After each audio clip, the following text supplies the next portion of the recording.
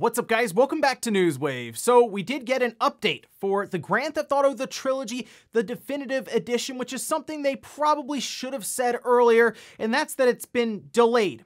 Which sounds weird, but this is the Grand Theft Auto Trilogy, so anything's possible. We'll go over that one here today. Also, we're going to be talking about a Switch accessory that's been talked about quite a bit over the last few days, mostly because it's one of the most ridiculous things I've ever seen, and we're also going to be talking about a bit of a sales update around the Switch and the Mario Kart 8 Deluxe Black Friday bundle. Because, well, who needs Mario Kart 9 anyway? Guys, if you enjoy these videos, make sure that like button helps out a ton. And if you're new here to the Spawnwave channel, make sure you subscribe down below and ring that notification bell so you can keep up to date with all the uploads here on the channel. And we're going to start today with Halo Infinite. Specifically, though, the progression in the multiplayer side for Halo Infinite, which has been quite the hot topic recently, as people aren't too happy with the progress you make when it comes to your battle pass as you gain experience, which at times becomes very limited. However, it does appear that 343 is attempting to make some short-term changes to at least make things a bit better as you log in every day. We can see this tweet from John, who is the 343 community manager, saying the first game you play in a day is 300 experience, then the second game's 200, then 200, and then 100, 100, 100, and then 50. Basically, if you log in every day, you will have an experience boost for your first 6 games or so, after which you'll just be getting 50 experience like usual. The idea here being you want actual rewards beyond the 50, especially if you've completed all the challenges or the challenges just are not working out for you. You'll at least get something more than what we're getting now to accelerate the progress, but I'm looking at that as certainly a band-aid right now on a much larger problem, which is the progression system overall. To me, the more I look at this, the more I realize that this game probably wasn't gonna be free to play initially, and they just slowly worked to that point, and they weren't really ready with the way they were going to set up their battle pass, their monetization, and all of this. I think the biggest thing they can incorporate, maybe short term, is giving some sort of bonus for winning a match, because there's so many times I'm playing an objective-based game in quick play, and no one else is playing the objective. It's all just Team Slayer, and if we win the oddball match, great. We accidentally won the oddball match. So maybe if you get 100 experience, at least for now, if you win a match, as opposed to getting no extra bonus if you lose, is at least a step in the right direction, something more you can add on, as I'm sure they are spending quite a bit of time working out the larger issue with the progression. Also, we got an update around a game that I haven't heard about in a while. Actually, it's been a couple of years, and that's Everwild. Take a look at this tweet here, saying, thrilled to announce that today I joined Rare as design director on Everwild. Really looking forward to making some amazing things with this incredible team and studio. Now, this tweet here is from the lead designer of Alien Isolation, who's the design director now for Everwild. And apparently Everwild was announced before they even had any idea what it actually is.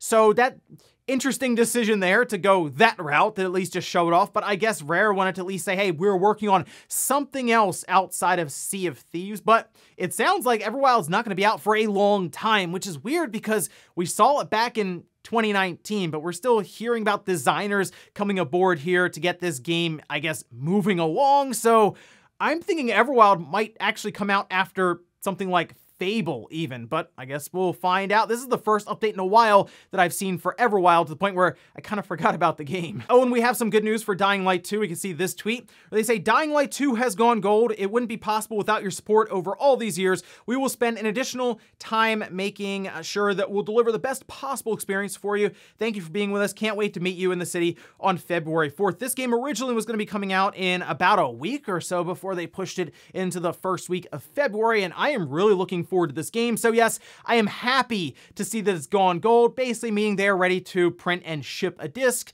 They still have bugs and other things I'm sure to work out, as this appeared to be a very ambitious title for Techland, but glad to see this update. Happy to hear that, yes, we are working towards an actual release date for it in the beginning of February, because we've seen several games, especially with remote work and all the stuff going on, be delayed multiple times. So I didn't have that put out of the realm of possibility. At least here it looks like we're on track for that early February release. And guys, with some of the quick news out of the way, let's get into the bigger stuff. Let's start right away with this Switch accessory that a lot of people are talking about, mostly because it looks absolutely ridiculous. We can see the Indiegogo page for it, which it's already reached its funding goal. Actually has over $117,000 with 217 backers. This is the Orion. Double your Nintendo Switch screen size. Orion lets you play all your favorite games on the go with a 188% larger screen and stereo sound. They have an entire trailer they put out for this accessory, and yeah, that's right. It's like this little portable TV that you're walking around with. They also attach your Switch to the back that basically gets docked, and you then get docked performance on this portable TV.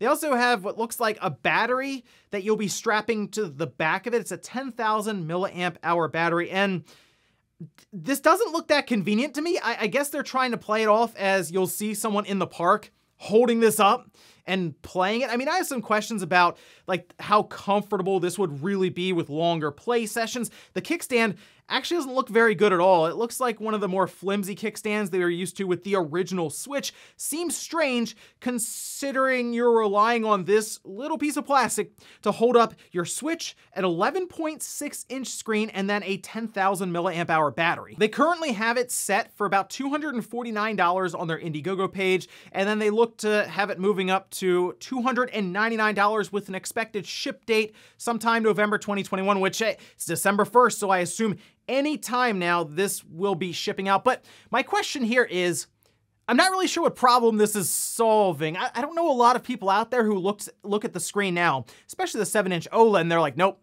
it's got to be larger than this 7-inch screen. I mean, there have been complaints that the Switch itself already isn't a very portable system because it's trying to walk that line between being a home console and a handheld. So I don't really know why you would go like absolutely out there and say, here's a nearly 12-inch screen that you're gonna attach these little Joy-Cons to and then strap the Switch to the back. You know what? If you're gonna do this, you really gotta do this. It's not ridiculous enough, all right? 20-inch screen, let's make that a reality. Let's walk around the park with this massive TV. And I know this is basically the size of an iPad. I get that there. It just seems very weird because I just don't know a lot of people who are yelling about the Switch screen now needing to be much larger. I guess the one benefit though is that it will work in its docked mode, so it'll be like 1080p for, relatively speaking, for a lot of these games, which means you should get a better picture and better performance at least, but I don't know if that's worth the trade-off for having this very large and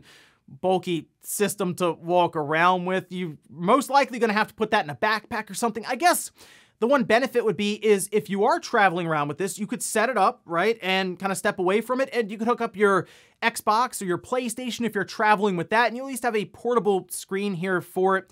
And same with the Switch, but I just don't know if this is a good handheld solution. And there are other screens you can get that are similar to this where they basically fold up, but then you can also stand them up and then plug in other systems. But I mean, it's funded. People seem at least interested in it. Just let me know if this is something you were asking for. I actually did a poll around this and we'll go over that later on. Next up, let's talk about the Grand Theft Auto, the Trilogy, the Definitive Edition. There has actually been quite a bit of news coming out around this trilogy, but it's been like smaller pieces of news. And really we were talking about it so much, it got kind of GTA Trilogy out, basically. I was like, all right, I'm good. I'll come back if there's anything major that happens here. And we actually did have something happen. It got delayed. Not when it should have been delayed, obviously before the game itself came out. No, the physical copies have been delayed. We also had a full patch that is working to fix over 100 bugs. More than the patch that we saw before, stacked on top there. But we also had this tweet that says, here's another confirmation that we're playing highly modified mobile ports. There is still this widget left in the code which asks you to choose touch controls. Yeah, that doesn't surprise me too much. We also have this list here of those bugs that I was mentioning before. 1.03 for the patch notes, and it's quite lengthy. I'll actually link below if you want to take a look through them, but they did work to fix several things, which includes the misspellings on like the artwork and the signage. Remember, people were running around and finding some of the weirdest issues and typos in some of the signs that were being spotted out there in the Grand Theft Auto games. And they also fixed a number of instances where rain would appear indoors during cutscenes, and MVG pointed out several times where rain was just going through different ceilings or even out on like the docks where they had you could walk underneath and rain was just falling through. Otherwise though, it seems to be a lot of crashes that were being found throughout different storylines, but it does look like they are going to be delaying the physical copies of these games, and we can see this over on Rockstar's Twitter saying the release dates for the physical versions of Grand Theft Auto the Trilogy, the Definitive Edition, have changed. Xbox Series X, Xbox One, and PS4 will now release on December 17th, and the Nintendo Switch version is coming in early 2022. Check your local retailer for availability. And this doesn't surprise me too much at this time because if you think about it, what they were probably going to be shipping on that disc or on that cartridge next year would have been horrendously broken with how many bug fixes we are going over here. Remember, over 100 that just came out. And then before that, it was like a whole laundry list of bug fixes and things they were trying to patch. They probably do have to delay these physical copies so that they can get some of those patches and fixes on the disc and on the cartridge. And the Switch version doesn't surprise me either, that being further out, because there's just more work to do on that Switch version. And there was a lot of talk that Nintendo was working with Rockstar to publish this game physically in certain regions. And who knows, maybe Nintendo thought, hey, we got to get this at least somewhat right. We can't release the game in the state that it came out day one on a cartridge, because then you might as well require people to have some sort of internet connection to play any of the games. We already know that the Switch does require an internet connection at this time to download at least a couple of the games, we think, but one of them was probably going to be on there, most likely GTA 3, and on the Switch, that's like the most broken one. Now, one way I think would at least bring some goodwill is if we go into next year for the Switch version, they release it in a much better state and it's all in the cartridge. We don't have that big blue banner on the front. Just work this out so we have it all there on one cartridge. If it's a 32GB cartridge, you know what?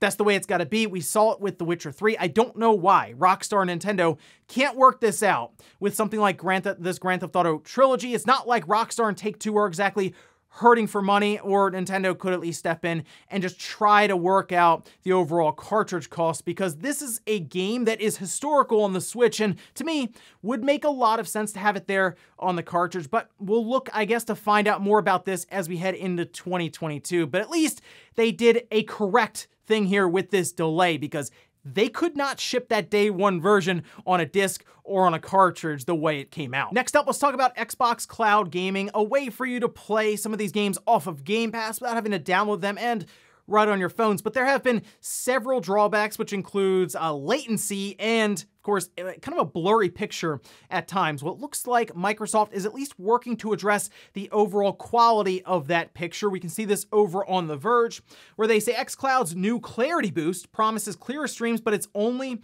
on Edge.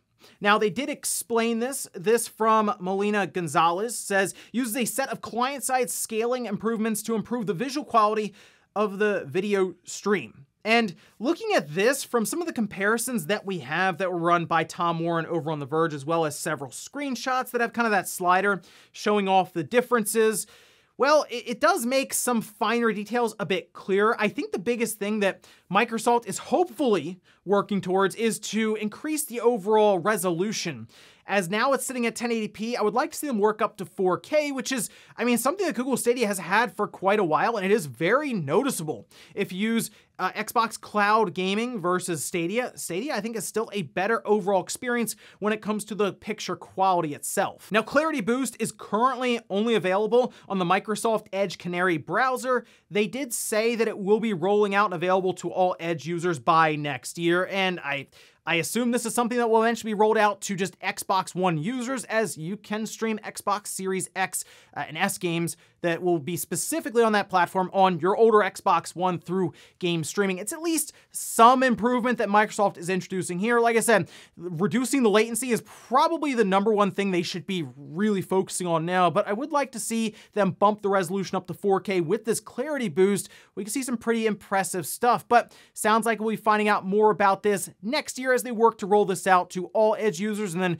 Xbox One users, I'm sure. And in our last bit of news, let's talk about that Mario Kart 8 Deluxe Nintendo Switch Black Friday bundle, specifically in the UK, where it appears to have done really well. We'll take a look at this over on Twitter. This from Christopher Dring saying last week was the biggest sales week ever for Nintendo Switch in the UK. Yeah, last week was the biggest sale. Wow. Absolute dominant display. The Switch plus Mario Kart 8 plus 3 months of online bundle stole the show over Black Friday. Xbox Series S was in a very distant second place. This is very impressive, by the way, considering, according to Nintendo, we're halfway through the Switch's life, and it's still doing this well in places like the UK with a bundle for a game that came out a month after the Switch itself came out. Mario Kart 8 Deluxe is on absolute tear. I don't expect it to stop anytime soon, which is one of the reasons I don't know if Mario Kart 9 is going to be coming out anytime soon.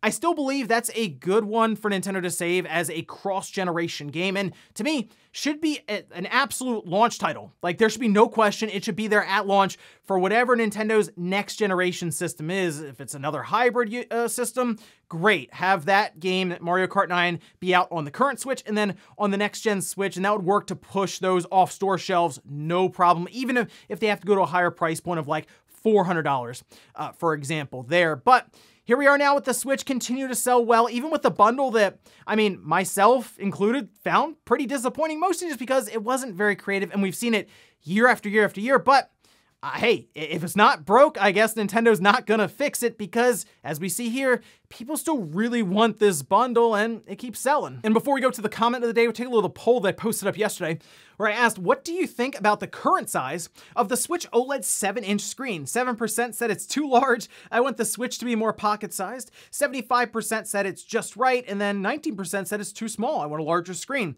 You know, I have heard people say that it is too small and they would want like an 8 or 9-inch screen.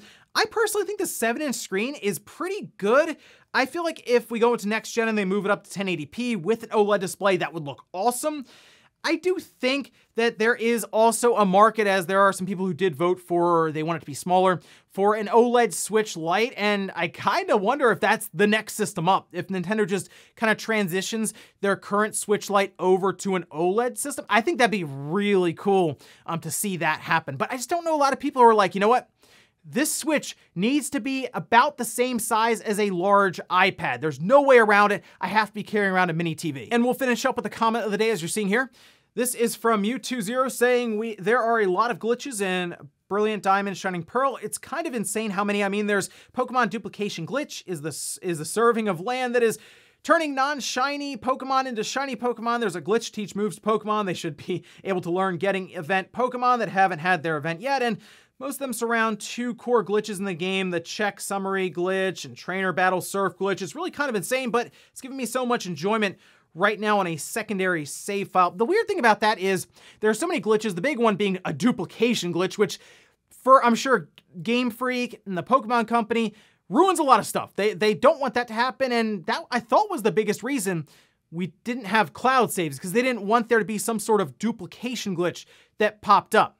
Well, I guess we can have cloud saves now because people already figured out how to do it without cloud saves and backup there. But yeah, a lot of glitches in Brilliant Diamond and Shining Pearl. I guess it has led to some pretty impressive speedruns, and like you say, people having fun with a secondary save file, or maybe just their main save file, but it is a bit strange how many were present in these copies of Pokemon games, but they're from Ilka, and I guess they have a lot of stuff to work out here, I'm sure, with many updates going forward. So I guess if you're someone who's enjoying them, you might want to pass on a lot of the updates that you try to get, that the system tries to prompt for you to do. And ladies and gentlemen, that's going to do it here for Newswave. If you enjoyed this video, guys, hit that like button, it really helps out. If not, hit the dislike, leave comments down below. But everything we talked about here today was that Orion Switch accessory at 11.6-inch screen that you walk around with. Is that something you're interested in, or you think it's kind of strange? Also, what about the Grand Theft Auto Trilogy physical copies being delayed, the Switch even, into next year?